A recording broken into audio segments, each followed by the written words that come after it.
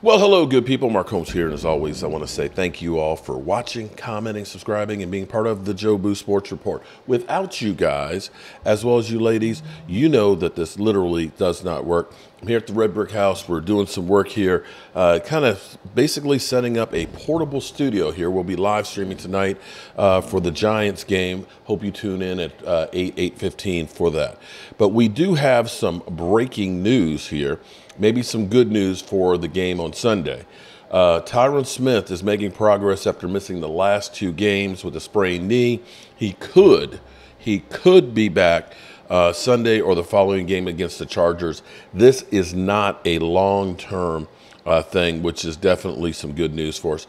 You know, the thing that's kind of interesting here is the Dallas Cowboys, surprisingly, I'm kind of surprised that they're only a 3.5-point underdog. Let me say again, the Cowboys are only a 3.5-point underdog.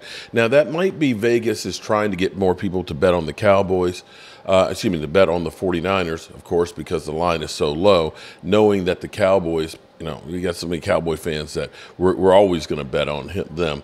But we'll see where it goes.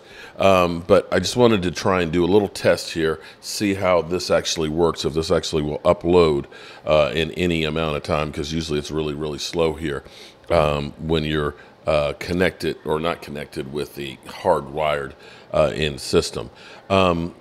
Yeah, so there we go. Tyron Smith maybe playing this Sunday. Maybe some good news for the Dallas Cowboys. As far as injuries go, we don't seem to have anything else other than Micah Parsons, and we don't have any word on how that may be. And as soon as we do, we will bring it to you. All right, good people. I'll talk to you soon. Peace.